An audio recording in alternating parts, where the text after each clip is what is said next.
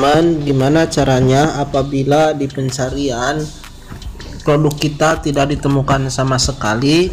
Saya contohkan seperti ini. Misal orang atau kita coba mengetik, misal yang kita jual adalah baju koko. Nah, di sini kita searching. Nah, di hasil pencarian ini tidak ada seumpamanya. Nah, teman-teman bisa lakukan seperti ini ya. Silahkan teman-teman pakai judulnya dirubah lagi, ditambahin. Misal teman-teman ketik lagi baju koko.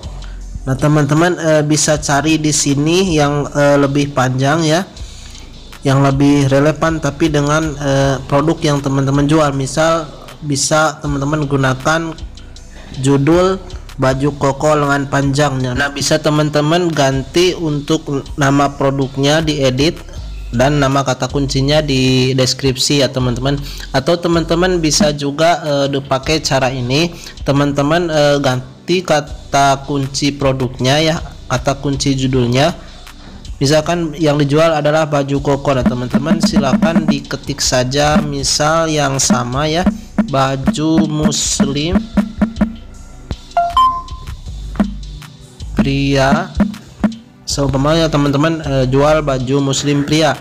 Nah, di sini bisa teman-teman pilih karena sama saja ya sama baju koko pria. Teman-teman bisa dicoba untuk judulnya yang banyak direkomendasikan di sini. Nah, teman-teman bisa dicoba diganti pakai kata kunci yang ini. Jadi itu yang saya lakukan apabila ingin mencari traffic pembeli dari bar pencarian Shopee ya teman-teman. Silahkan dipraktikkan. Terima kasih.